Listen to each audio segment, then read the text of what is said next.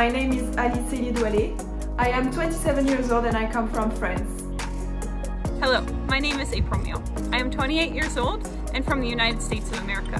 Hola, my name is Federico Cochen. I am 30 years old and I'm from Mexico.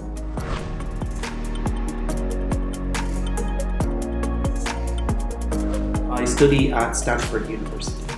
My research interests are in macroeconomics and household finance. I'm a PhD student at the IAS at Stockholm University. In my research, I look at how firms respond to monetary policy decisions. Interests are macroeconomics of inequality, labor markets, and optimal taxation. In this project, I study how heterogeneity in job stability affects the optimal design of pension systems.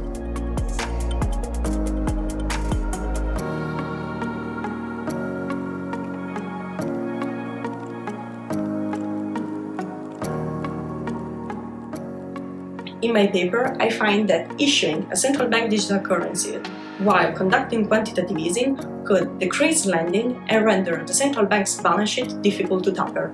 In this paper, we propose a new framework in which we allow for bounded rationality and household heterogeneity.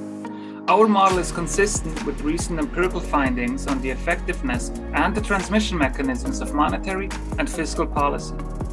In my work, I showed that the change in US firms' belief formation around the mid-1980s can help us understand two empirical challenges in the literature: the fall in inflation persistence and the flattening in the Phillips curve. In my work, I show that country-specific features of the housing and mortgage markets are key determinants of the local impact of monetary policy.